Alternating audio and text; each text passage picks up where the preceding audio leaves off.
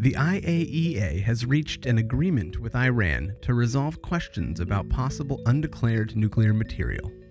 The IAEA's Director General informed the organization's Board of Governors about this important development during their meeting this week.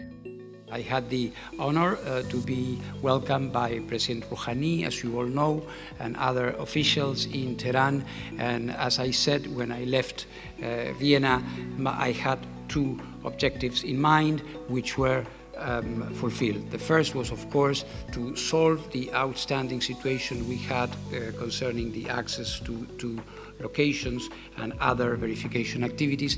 This was solved, and also to establish a direct channel of communication with the Iranian government at the highest levels to reinforce cooperation and enhance mutual trust. During his opening speech to the board, the Director General announced that the IAEA assistance mission is currently on the ground in Lebanon following the catastrophic explosion at the port of Beirut last month.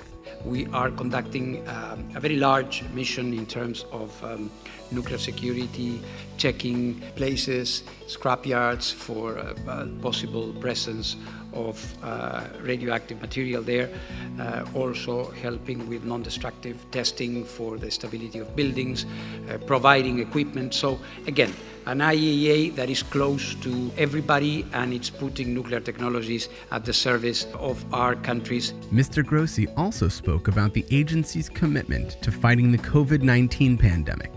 The IAEA has sent over 1,200 consignments of equipment for virus detection and other supplies to 123 countries. It's the biggest operation of assistance in the history of this organization, and I think we should all be very proud of it. But this effort, of course, continues.